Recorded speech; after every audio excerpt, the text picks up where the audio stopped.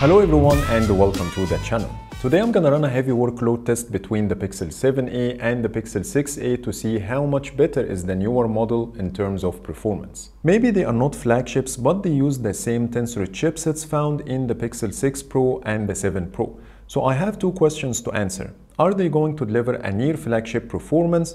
And how much better is the 7a when compared to the 6a? To find out, I will run a test that includes 4 heavy tasks for each phone to run at the same time. The phone that will keep things running for longer will win the competition. So let's jump into it, but before starting, let me put the rules first. Both will be on cellular data instead of Wi-Fi to make things harder. Smooth display on the 7a is deactivated to match the 6a refresh rate. Both are running the latest stable software versions available at the time of filming this video.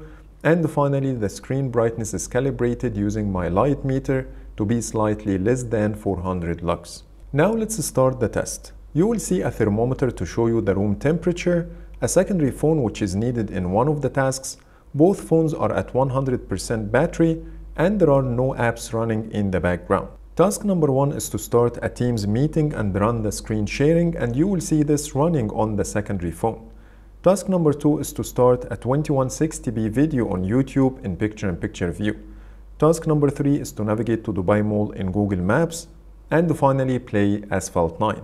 Before starting the stopwatch, let me show you that no graphics settings to adjust inside the game, and both are set to 60Hz refresh rate. Now let's begin and see which one will stay for longer. Right off the bat, you will notice that only the test preparation was enough to make both phones decide to noticeably dim the display, and they didn't have a good start either. The screen sharing on the 7a was stuck, while all other tasks were running just fine. The 6a started with a network issue in Asphalt 9, but also all other tasks were running. I tried to make the screen sharing work on the 7a.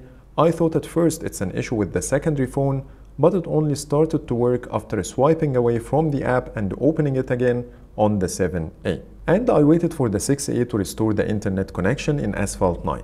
And after about 2 minutes of issues, both started to work normally. So they are far more inferior when compared to their flagships, even though they have the same chipset. I think the smaller body of the 6a and the 7a didn't help them to release the heat, plus the RAM is less. Now let's continue and see what's gonna happen. After 5 minutes and 41 seconds, the 6a display was dimmer than the 7a. Also, the 7a was faster in the race loading time by 1.5 seconds, and its screen sharing was smoother. Exactly at the 8 minutes and the 22 seconds mark, the 6a started to lag like crazy, while the 7a was still handling the situation and the game was playable.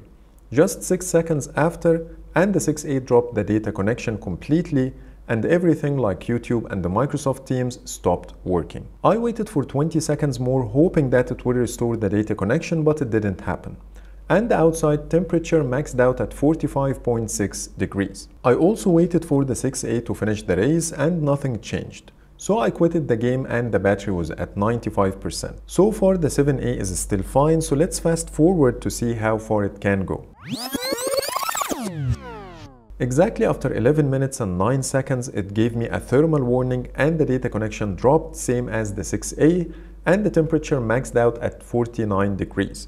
I also waited for the race to finish, then quitted the game, and the battery percentage was at 96%. So as expected, the 7a won the test and stayed for 2 minutes and 41 seconds longer than the 6a, with 1% less battery consumption. If we're gonna convert this to a percentage, the 7a has about 30% better performance than the 6a, which is a big jump. But when you look at the performance as a whole, you will find that Tensor G2 is not on the same level of the Snapdragon chipsets, but at least we see it improving year over year. So that's pretty much it for today. That was my heavy workload test between last year's Pixel 6a and the latest budget phone from Google, the 7a.